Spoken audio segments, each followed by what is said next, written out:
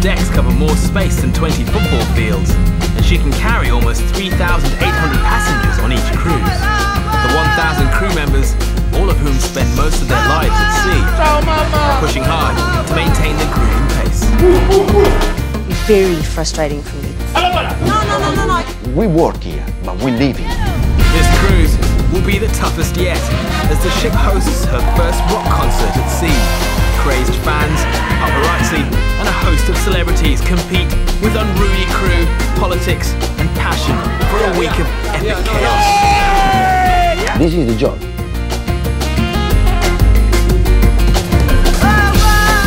This is cruise ship life as never seen before. The next few weeks will test this floating city's mettle and will reveal exactly what it's like to live and work on one of the ocean's true giants. This is Cruise Ship Diaries.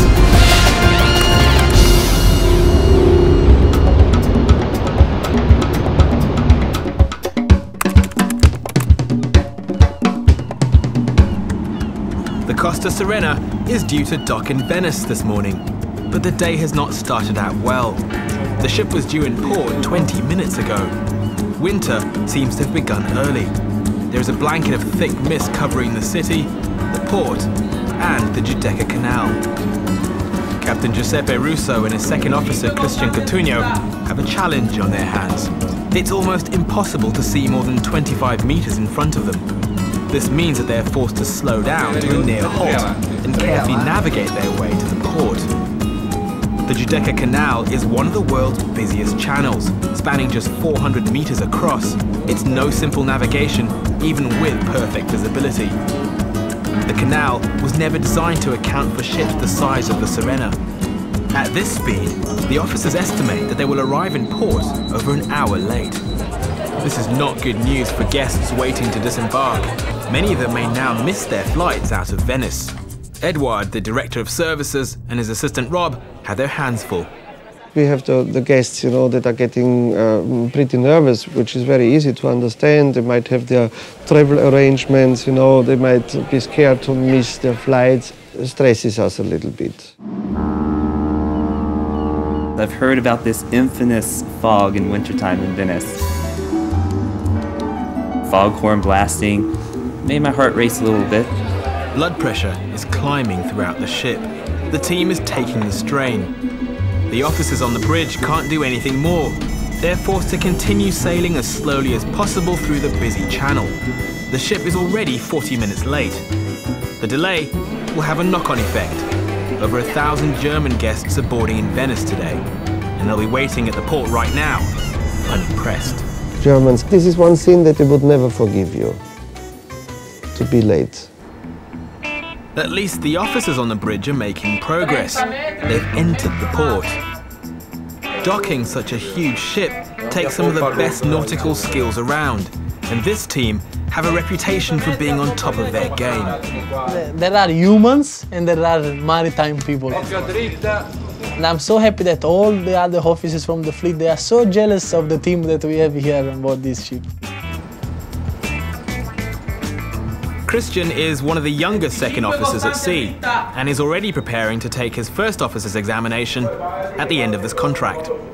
His father is a captain and introduced him to the sea. So I just used to spend all my summer and Christmas holidays on the ship. So the first time I went, I was around, I don't remember now, 5, 6 years old.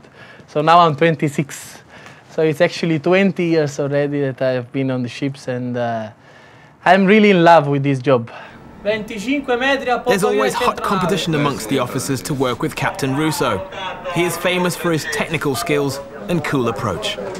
I really respect the captain a lot, and everywhere in the world he's known as the best maneuver, because he's really maneuvering the ship half time than all the other companies. Living up to his reputation once again, Captain Russo swings the ship into perfect position.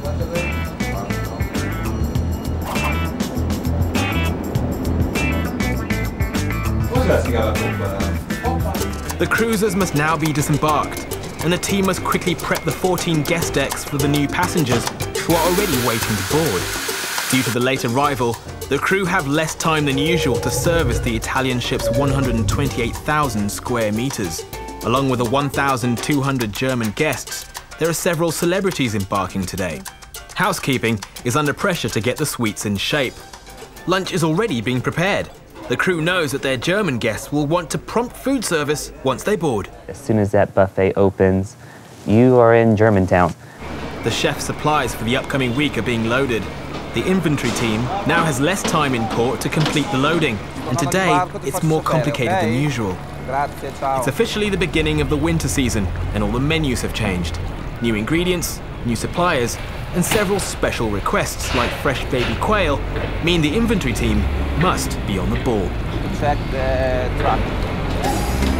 Christian has a few hours off and has decided to go ashore with Cheryl, his fiancée, who works on the Serena as one of the dancers. They don't often get to go ashore together, and so take every opportunity they can. Attilio, the hotel director, doesn't have a moment of downtime today. He has some celebrities boarding soon and needs to check that their special requests have arrived. The inventory team have been briefed to bring the special deliveries straight to Attilio, who will personally ensure the secret supplies are delivered to the luxury suites. Edward wants to check the quality of some of the new deliveries personally. We can proceed with embarkation of the fruit. More beer than usual has been ordered for this cruise. You better make sure that you don't run out of beer when you have our German guests on board, you know. Federica, the cruise director, and her entertainment team have had to rework all the schedules to suit the German guests. Their approach has had to change completely.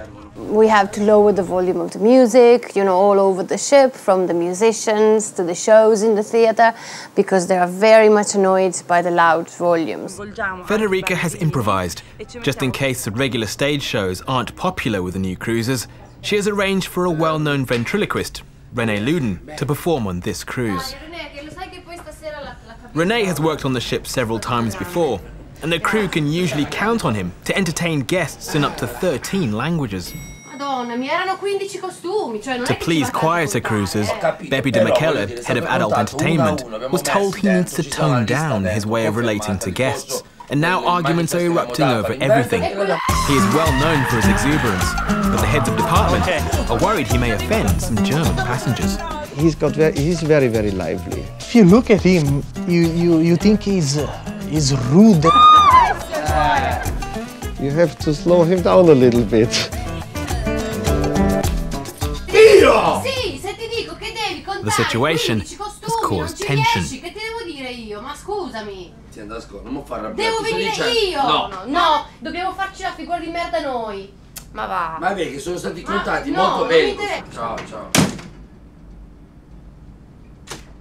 Hotel director Attilio knows this week will be a careful balancing act.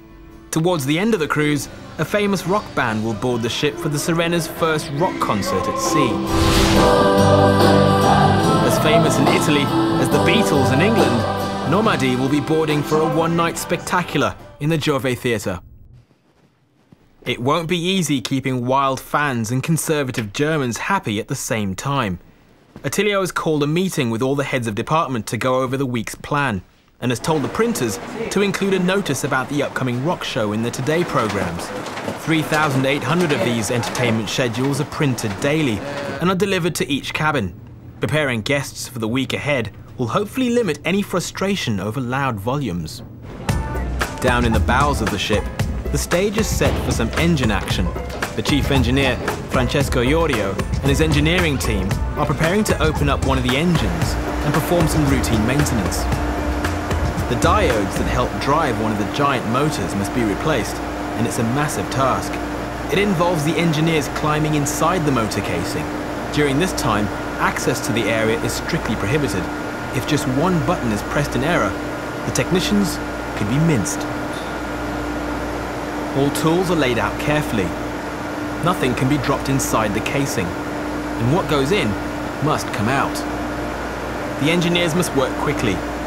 They must be finished in time for the ship to leave Venice. The loading is almost complete, and guests have begun to board.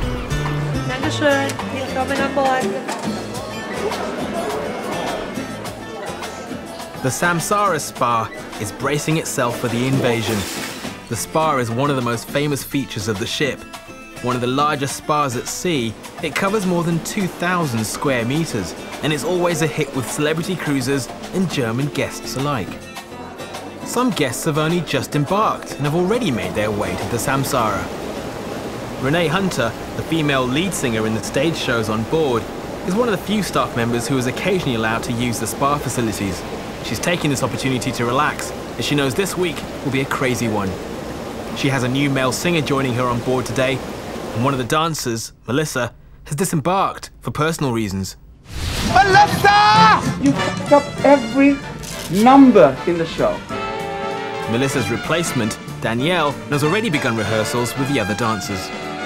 It's very strange for all of us to have a different, member of the team. But I feel so sorry for her because she's really getting thrown in at the deep end. I mean, when we first arrived, we were all in the same boat, all new to it, and it was all a shock to the system. But for her, she's just on her own.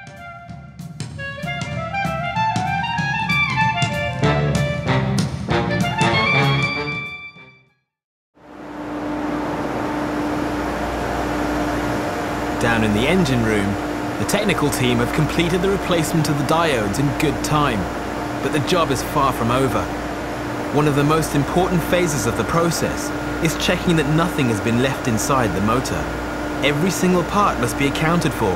Just one tiny screw left inside the casing could bring the massive ship to a standstill.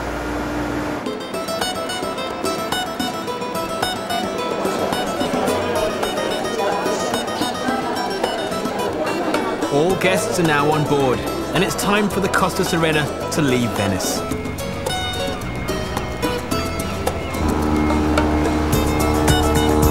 The mist has finally lifted, allowing guests a clear and unique view of the city. The Serena will return in 7 days. The cruise has begun.